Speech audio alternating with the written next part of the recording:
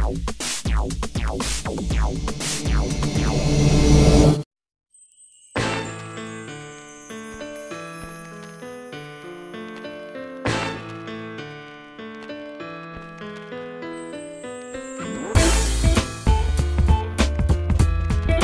this is Cheryl Pearson, Freestyle Program Manager with USSA. Today we're here on the Men's Mogul Freestyle Junior Championship Day.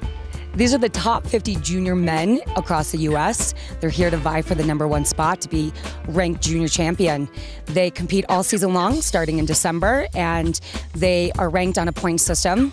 So as of in March, they just get ranked and they get to come out and compete and be #1.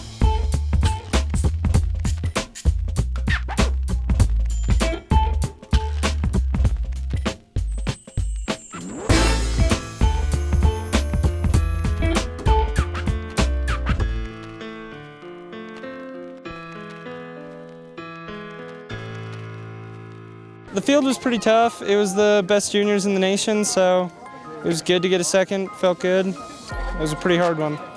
I qualified third and then ended up in second in the finals. Skied pretty hard, so it was a good day. It's pretty good. First run, I was really pumped to ski, just have a good time and ski my best. I qualified in first, which is definitely really good to do, and just got me psyched up for my second run.